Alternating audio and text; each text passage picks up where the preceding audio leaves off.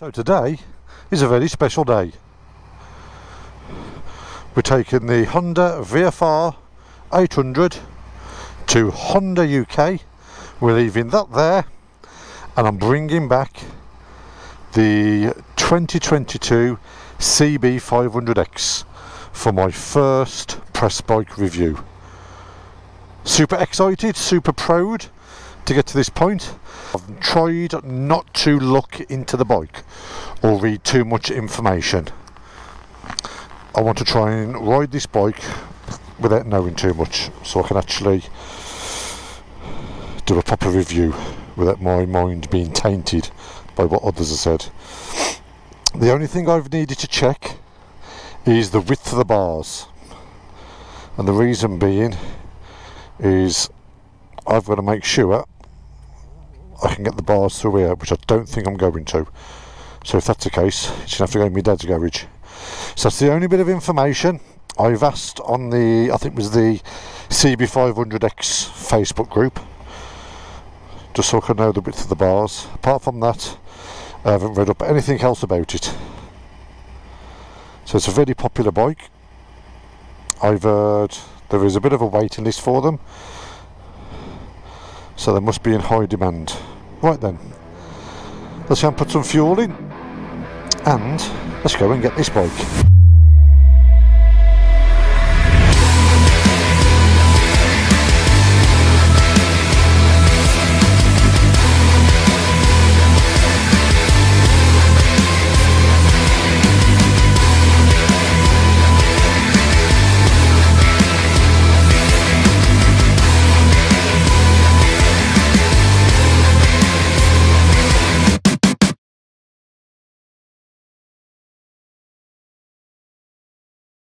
Okay, so we're ready. So we've also got this GoPro 10, what was gifted to me. So let's try it out, let's see what it's like. I don't know if I've got the angle right. Right, let's get some juice. I'm going to head over to Honda. So thank you very much, Honda UK, for this opportunity. I'm going to try and do my reviews a little bit different. This review, no, well, not this review, this first video will be me picking up the bike and the very first ride. So you'll actually see my very first impression. It won't be what it's like after I've used the bike. I want to try and capture my first impressions, and also I want to do a walk around of the bike on a nice dry day, not today. But I want to do an in-depth walk around, so I want to look at everything on the bike, go into detail. And that's something where if there's something I'm looking at or something I want to buy, I like to find out everything about it. I want to see everything. So I know quite a few other channels do the walk rounds, but I want to do an in-depth walk round of every little, not every nut and bolt, but proper around the bike. We'll probably read out some of the spec as we're doing it. So I don't know the spec of the bike, so we'll do all that on another video. Then we'll do some night riding. We'll test out the light, what it's like in the dark. Obviously today we're doing some motorway riding. We'll try a few different things. Right, let's get some juice and I'll see you at Honda. Right, so here we are. We've got the bike. This is a 2022 CB500X. I've just picked it up. I've pulled out to the depot. It's got a full tank of fuel. It's been serviced. Let me just do my straps up. It's got a little tank bag on it. That'll come in handy.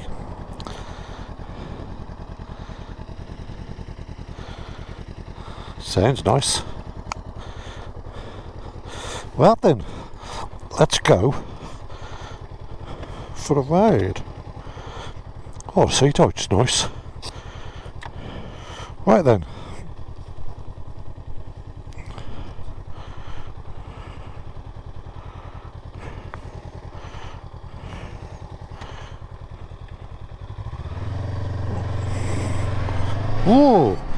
clutch is smooth, it's like butter.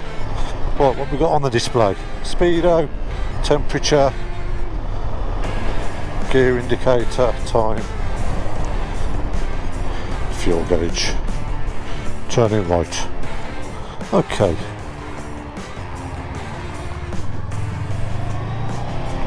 Riding position's lovely. Mirrors are good.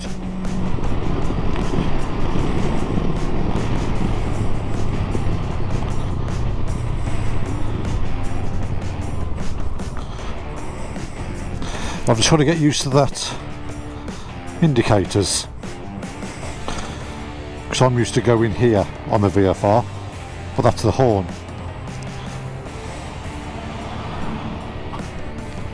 I don't know if the camera angle's right. I can't flat foot it. I can get both feet down. Start, hazards, horn, headlamps, flash. I'd imagine there's a USB what goes there.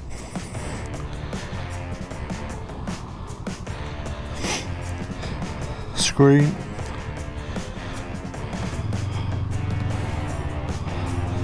Well, that clutch is really smooth. There's not even any pressure on it.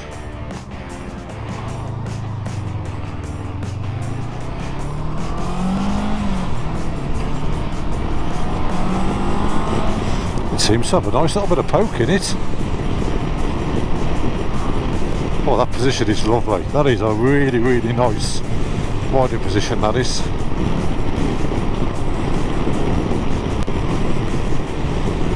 It does nice with the bumps.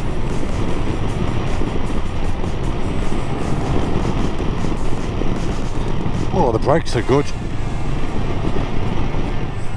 I don't know how much torque it's got, but it feels nice.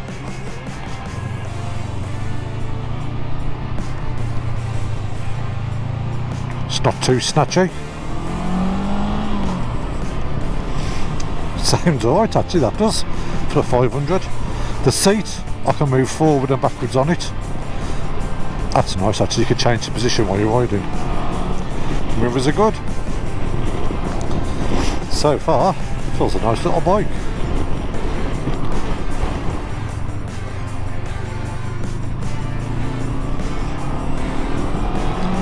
That's got a nice bit of pull in it, that has.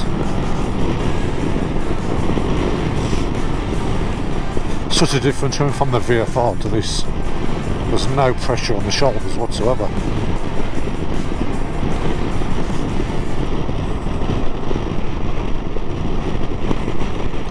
Oh, we've got a bit of blue sky. Yeah, I might need to adjust the screen. I've got a bit of buffeting going on there. There, it's fine. But I think this screen it's a manual adjustment. I think you have to adjust the bolts.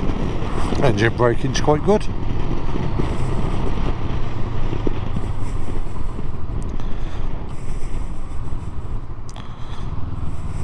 I can't believe how light that clutch is. It feels as if the cable snapped or something. It feels that light.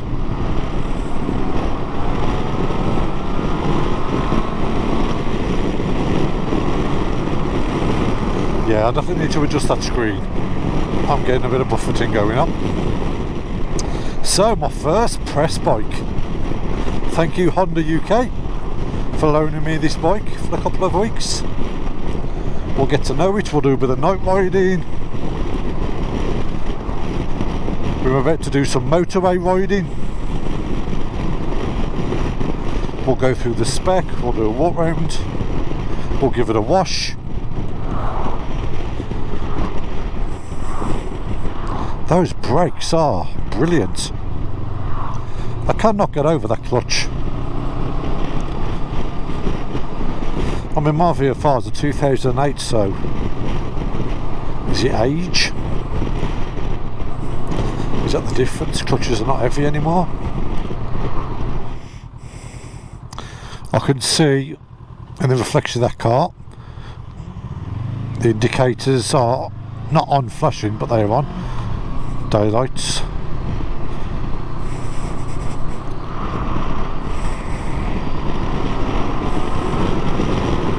It's got a nice bit of pickup in it actually.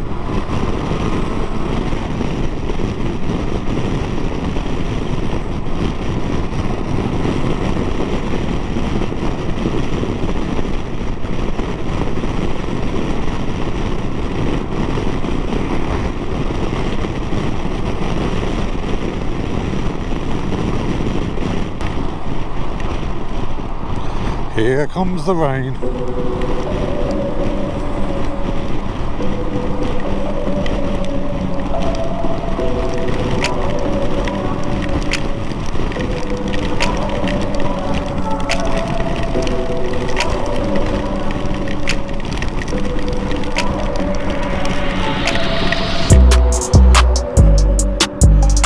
Time for the waterproofs.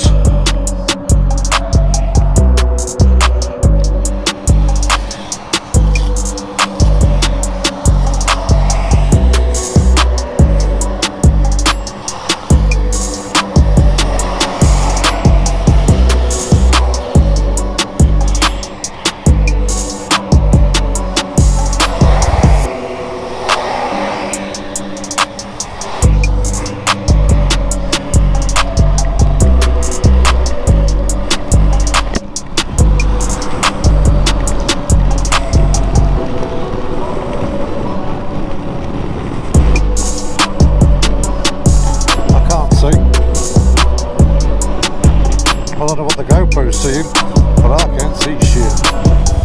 But it's got enough poke to pick up when you need it. You can feel when lorries come past or you go past lorries.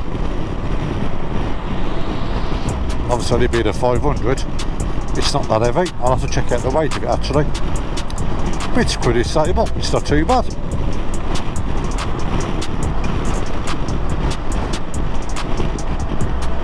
Engine vibration's good.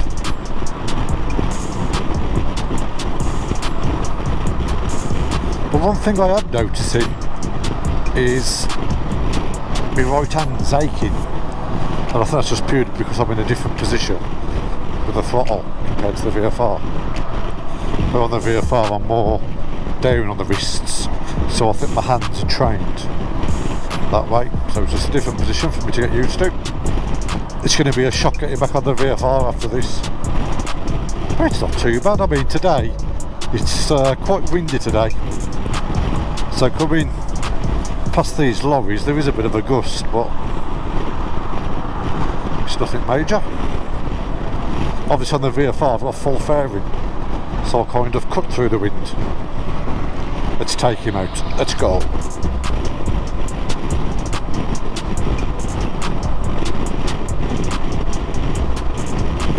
Whatever you do, don't fall off.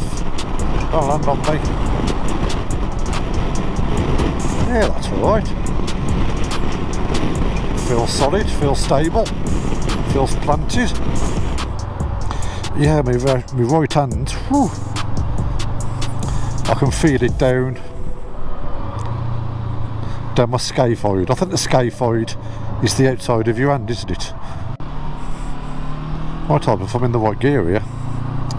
Yeah, I can definitely feel aching on the right hand side, but that's purely, I think, because my hand's in a different position compared to what I'm used to.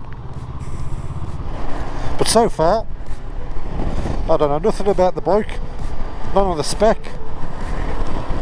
I wanted to just get on the bike and go with that feel of what it's like just to ride without knowing too much information, and I like it. My bum feels lovely. My legs are not aching. My knees are not aching. That's the thing on my VFR, my knees ache. I mean, it seems to have plenty of pickup in it when you want it.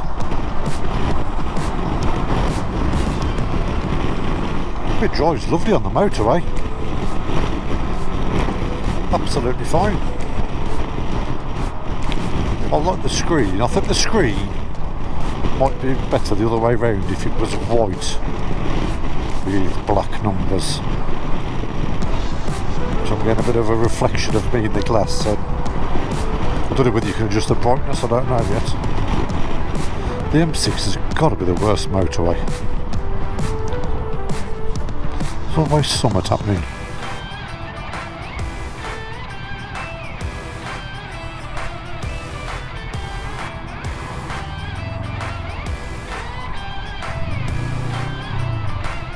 I've got my earplugs in, so I can't really tell what it sounds like. I can feel it roaring underneath me when I pull the throttle. At the moment everything's new. The riding position, the feel. Obviously it's a new bike. Everything's smooth, nothing rattles. I've got all that to get used to. Filtering's fine on it. Handles very well. It's very easy to keep the bike balanced while you're moving at low speeds. I suppose that's the wider bars what gives you that that ability.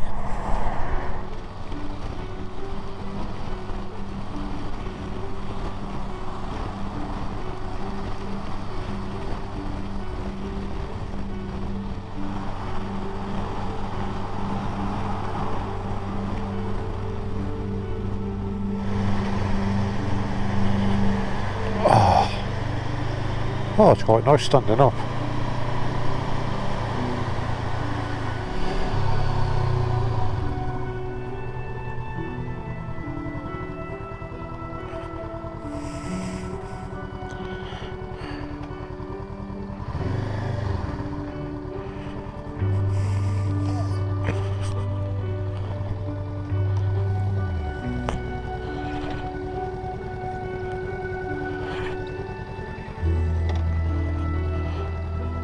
Oh, the motorway was the motorway.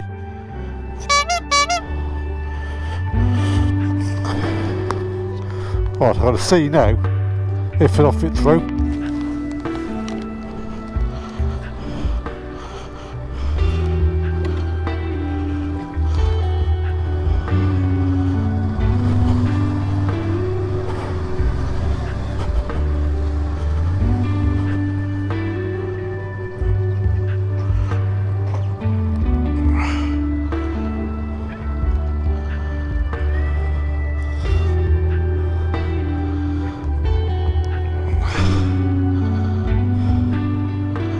You reckon?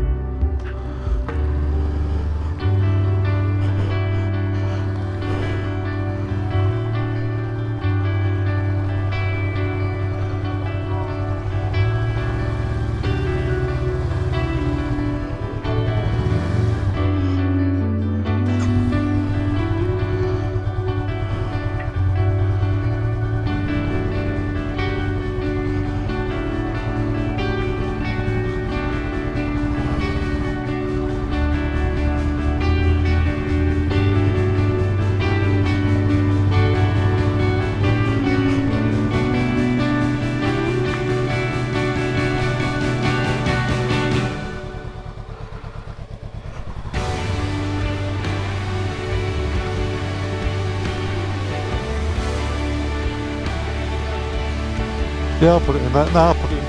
I'll get it in mine.